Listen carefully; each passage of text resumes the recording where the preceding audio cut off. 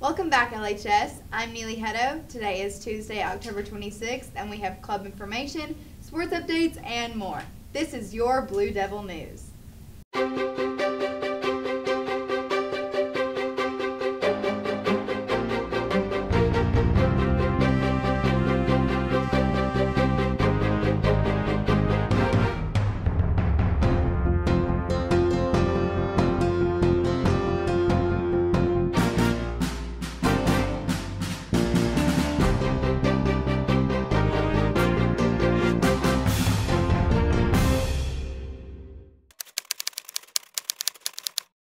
Seniors, your senior fee is $75 and is due by March 1st.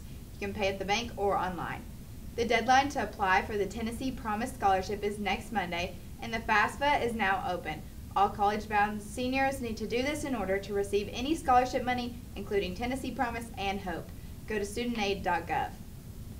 Sophomores and juniors, applications for Governor's School are now available. This is an excellent summer opportunity for high-achieving students in academics and the arts.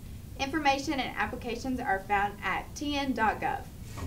Students pick up your student IDs during lunch in the back of the cafeteria. The annual canned food drive will be November 1st through the 12th. More details to come. The FFA fruit sale has begun.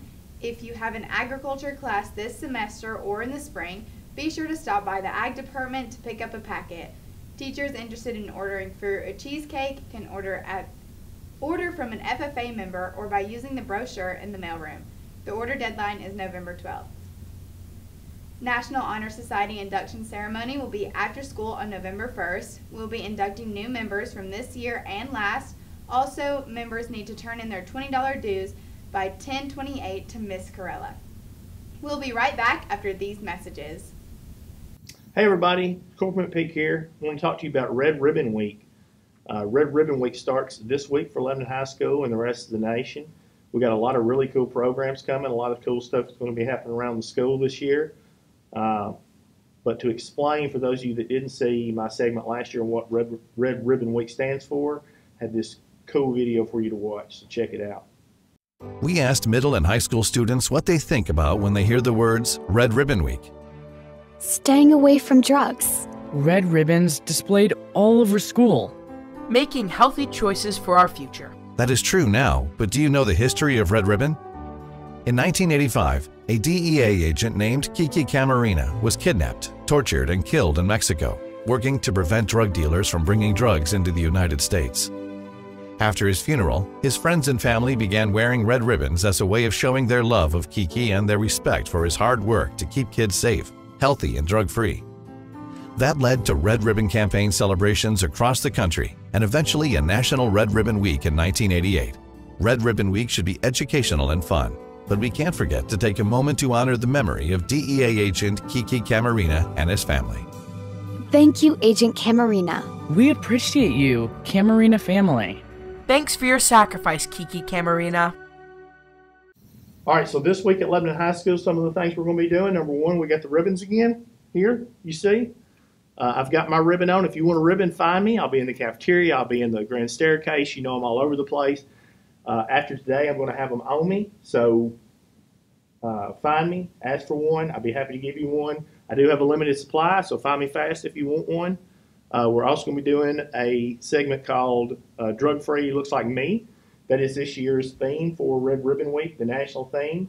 So kind of like our game day stuff where everybody says game day, I'd really like for everybody to participate and be on video saying drug free looks like me. Drug free looks like me. Drug free looks like me. Drug free looks like me. Drug free looks like me. Some of our Youth Prevention Coalition members here at Lebanon High School are going to have posters up around the school that has their picture, and Drug Free Looks Like Me. So YPC's getting involved also. If you want to be involved in that, please get with me and let me know. And there's also going to be facts about drug use, drug abuse, teen drug use, and Red Ribbon Week on the news, on the televisions in the school, the announcements, all kinds of cool stuff coming. I can't wait for it. I hope you're excited. I'm excited too. Drug free? Looks like her. And him. Winter Guard information and tryouts will be Friday, October 29th from 3:45 to 5:45 in the band room. If you would like more information, see Mr. Chanel or Mr. Amos in the band room. The band is selling bundt cakes from Nothing Bundt Cakes. You can grab your favorite flavored buntlet for only $5 or grab one of each flavor and try them all. They have various flavors and the last day to order is November 4th. You can either find a marching band student to order or send Mr. Chanel an email with your order. Checks can be made out to Lebanon Band. Delivery is November 18th.